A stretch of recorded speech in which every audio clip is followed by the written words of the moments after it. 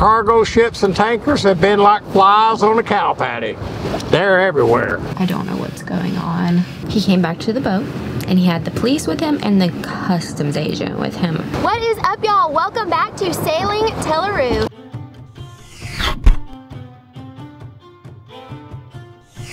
We are currently sailing to Morocco. We left out of Portugal, and if you didn't see that video, that is our very last one. It was a lot more eventful than we had planned because I accidentally dropped one of our cameras overboard.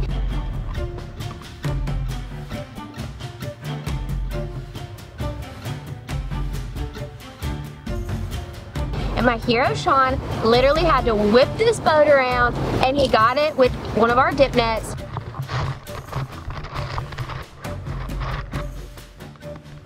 So I'm so thankful that he was able to get it because it had way too much footage on there to lose. But anyway, we are sailing to Morocco. Oh my gosh, y'all, our adventures in Lisbon, it was amazing. I did not want to leave. This is the only place so far that I was truly disappointed that it was already time to leave. We did a cooking class.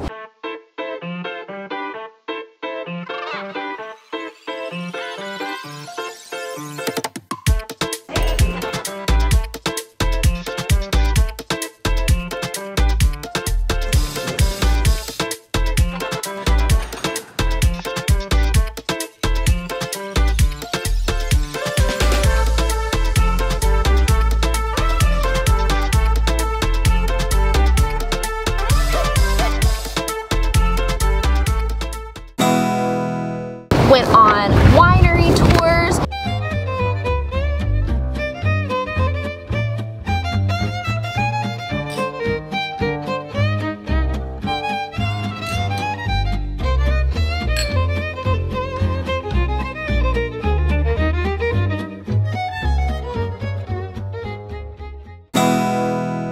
We tried out so many different restaurants.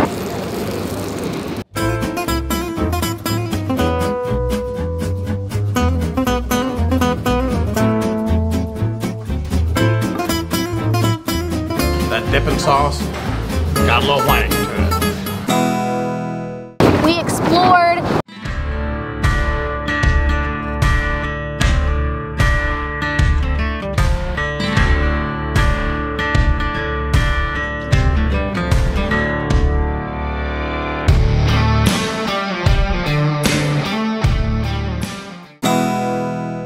Honestly, 7 days in Portugal or Lisbon was just not long enough. Once our 7 days there was up, we decided to go ahead, get prepped, and get sailing out.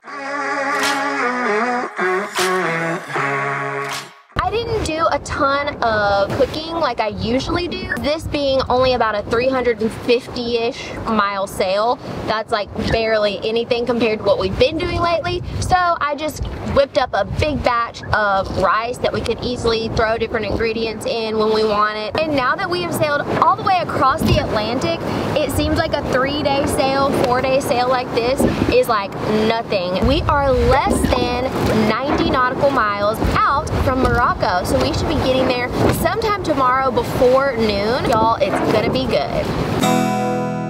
Hey y'all, so here we are on day 3 on our way to Morocco. It has been awesome sailing since we left Lisbon. We had winds down in the low 20s. So when we got further south and made the left turn headed toward the Strait of Gibraltar, the winds picked up into the low 30s. We had winds up around 33, 34 knots. So we've been running our stay sail in a deeply reefed main, and we are riding the waves headed toward Morocco, y'all. One thing I will note is that the cargo ships and tankers have been like flies on a cow patty. They're everywhere. Overall, awesome sail. We are making our way to Morocco one wave at a time, y'all.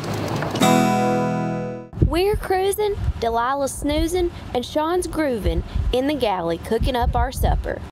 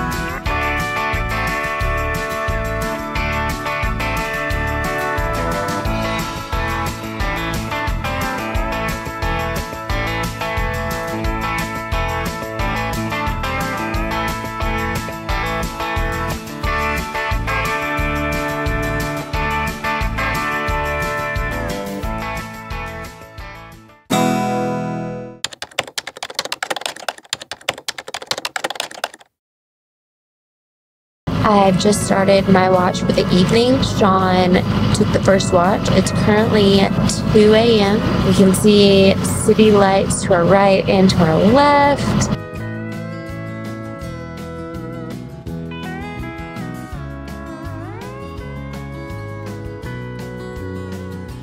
We're currently going through the Strait of Gibraltar. There is a ship currently passing us on our starboard side. It's a little cool out here, but it's not freezing like it felt like to me that it was out there unprotected in the Atlantic. According to our iPad navigation, it says that we are 34 nautical miles out from the marina, averaging about 5 nautical miles per hour right now. So maybe we'll get there by the time they open.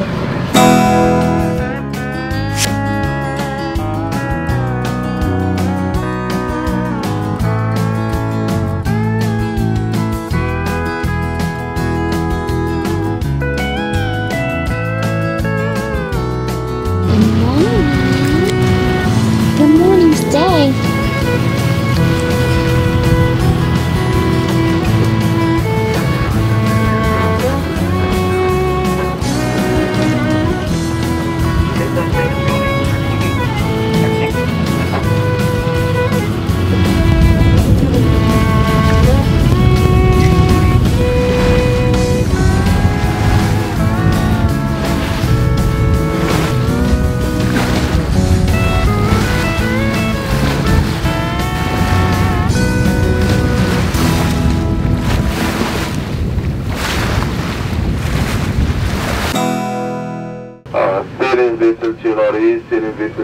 This is Morocco Wind Navy Coast Guard. Do you hear me? Over. Sailing vessel Tela Ru, copy on channel 14. Good morning, sir. Yes, good morning, sir. Please confirm your position. We are approximately 10 miles out from Smere Marina. Our destination is Marina Smere. Okay, what is your last port of call? Last port of call is Lisbon, Portugal. How many crew do you have on board? We have 2 crew. I'm the captain. We have 1 crew member. 2 people total on board. Are 2 people total involved? That's correct. 2 people on board. Okay, thank you, sir, for your cooperation. Switch back to 16. Sailing vessel Tela Ru, expecting bound 16. We are almost there. We are actually 6.7 nautical miles out, but it's still early. I don't think the marina is open yet. We think they open at 9 and it's 7:15. Right now, if we keep going like we're going, we'll get there just before they open. So we're trying to slow down just a little bit. But yeah, it's arrival day. Oh my gosh, I'm looking at the view over here. It is beautiful. I cannot wait to be there with my husband. Sean and I are gonna have so much fun, and I think the food is gonna be incredible. I've said it before and I'll say it again. That's probably what we look forward to the most, is the food everywhere we go. But anywho, Delilah girl has been a good little baby. Has been a good baby, yes. I took the second watch last night. Sean took the first one.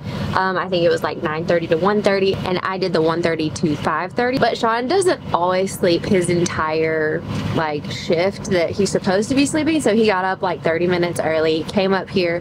But yeah, so I've been up since 1:30. Hopefully we can get in here like right a few minutes after they open, top off our fuel tanks, get into our slip, water filling up our tanks, all tied up in the slip, shore power, all of that jazz. Have all of that done maybe by noon, because I feel like getting checked into a new country and all that sometimes takes a little bit of time. But hopefully, since it's like so early in the day, we can be done by noon and then like get something really good to eat and then relax. Y'all, another milestone reached aboard Tela Ru, one wave at a time, as we approach landfall on the continent of Africa, the third continent, in the country of Morocco, the 6th country we've sailed to aboard Tela Ru since our amazing journey began way back in Coconut Grove, Florida. That looks like that dock is pretty high. As we got closer and came around the wall, we noticed that the dock was much higher than we realized, so I went ahead and adjusted our fenders to be just a little bit higher.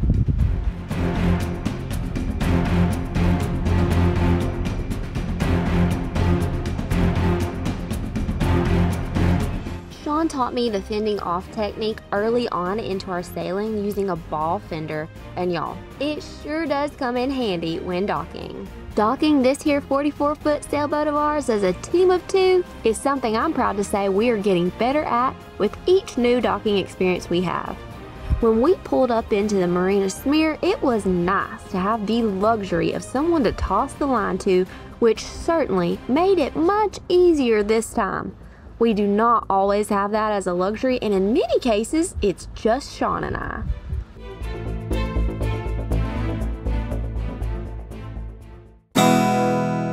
All right, so we just got to the fuel dock. Yay! Anyway, Sean just went to get us checked in and all of that. Delilah girl and I are doing our usual waiting on board. Oh, it feels good to be here so early. Not getting here like midday or anything. It is 9 a.m. Hopefully we can, before noon or by noon, maybe be in our slip, electrical hooked up, water hooked up, all checked in, fuel topped off. We didn't hardly use any fuel this time. We only motor sailed a little bit. So while Delilah girl and I are just sitting here waiting on Sean to get us checked in, I was just thinking, like, Delilah girl is one little fortunate pup. I mean, she's not a pup, she's 5 years old, but she has already traveled from the US to Mexico, to the Bahamas, to Bermuda, to San Miguel, to Portugal, and now Morocco. 6 countries. I'm getting a little nervous. I can hear Sean's voice. I can't understand what he's saying, but all of a sudden I started hearing Sean's voice from the cockpit of the boat, and he's inside that building, and I don't know what's going on. I see somebody from the outside is all of a sudden like watching everything going on inside. Maybe it's nothing, maybe he's just laughing and cutting up.